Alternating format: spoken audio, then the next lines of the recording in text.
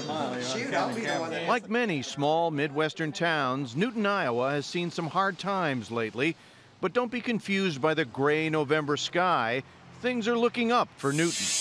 A brand new factory, humming with activity, is breathing new life and promise into the community.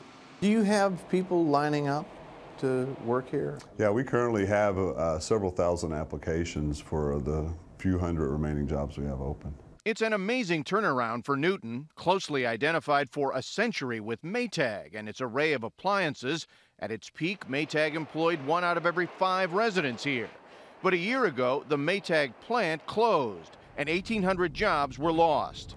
Failure was in the air. We worked so hard to keep that company alive, you know, and it seemed like you worked harder and harder as time continued, yet you could just see it was closing down. Today, 18-year Maytag veteran Rick Miller works for TPI, the new company in town, making blades for new high-tech windmills. When I left Maytag, I didn't think that I would probably ever get back into the manufacturing area again. The current economic downturn may have dented enthusiasm for alternative energy resources, but not in Newton. Not only is this new plant operating, but the once dormant Maytag factory itself has come to life too. A second company there has brought more jobs to town, making the foundations for those windmills from TPI. It makes you feel like you're just doing the right thing for your country, the right thing for the community, the right thing for, you know, yourself and the business. But the idea of having those jobs here in Newton builds everybody's confidence that we're going to get out of this.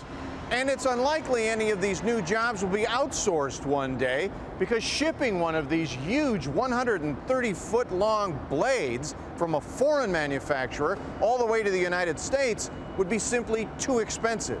So they'll be built here in America by Americans.